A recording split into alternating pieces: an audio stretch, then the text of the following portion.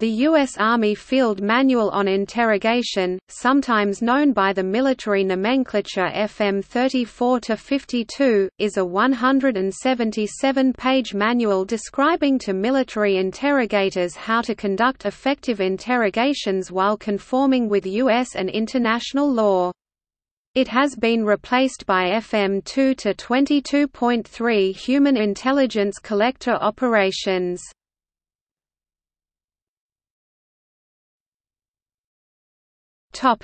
Interrogations during the Global War on Terror. During the American War on Terror, Secretary of Defense Donald Rumsfeld issued a set of so-called enhanced interrogation techniques that authorized conduct widely considered to be torture. This authorization was based on a series of controversial legal memos authored by the Office of Legal Counsel that sought to define torture far more narrowly than before. These authorizations were highly controversial, particularly in the wake of the Abu Ghraib torture and prisoner abuse scandal. Various revisions of the extended techniques were issued. Rumsfeld intended the extended techniques to be used only on the captives the United States classified as illegal combatants.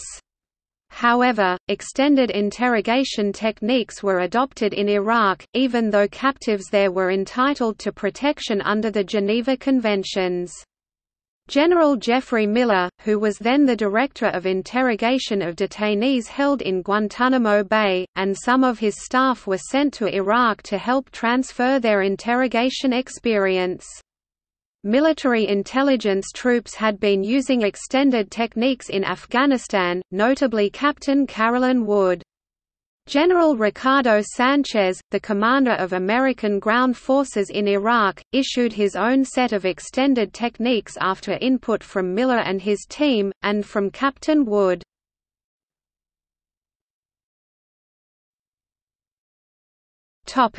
Detainee Treatment Act. On July 25, 2005, Senator John McCain, a POW and torture victim during the Vietnam War, submitted an amendment to a military spending bill, intended to restrict all U.S. government interrogators from using interrogation techniques not authorized in the Army Field Manual. On October 20, 2005, Vice President Dick Cheney met with McCain to try to convince him to agree that his amendment should only apply to military interrogators.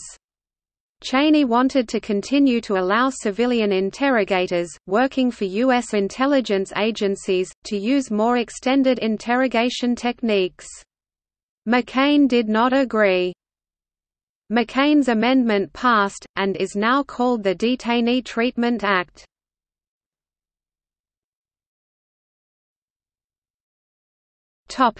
Plans to revise the manual to allow extended techniques. On April 28, 2005, Defense Secretary Rumsfeld announced that the Army would be revising the manual. The revised manual would have spelled out more clearly which interrogation techniques were prohibited. On December 14, 2005, The New York Times reported that the Army Field Manual had been rewritten by the Pentagon. Previously, the manual's interrogation techniques section could be read freely on the Internet. The new edition included 10 classified pages in the interrogation techniques section, leaving the public no indication about what the government considered not to be torture. On June 5, 2006, the Los Angeles Times reported that the Pentagon's revisions would remove the proscription against humiliating and degrading treatment and other prescriptions from Article 3 of the Third Geneva Convention. The LA Times reported that the State Department had argued against the revisions because of the effect it would have on the world's opinion of the United States. In 2006, there was an ongoing debate over whether the interrogation section should be classified. The New York Times reported that the Pentagon was considering making the interrogation section public once again, but the Pentagon made no formal announcement of its intentions. On September 6, 2006, the U.S. Army announced the publication of Field Manual FM 2-22.3, Human Intelligence Collector Operations.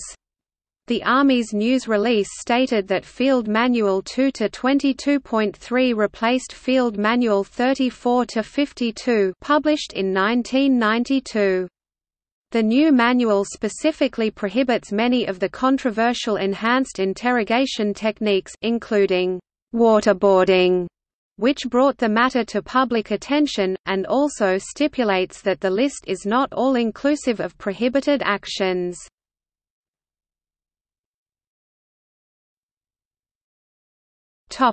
See also: Detainees in CIA custody, Army Manual #2-22.3, DOD Directive 3115.09, DOD Directive 2311.01e, Public Law No. 109 to 163 Title 14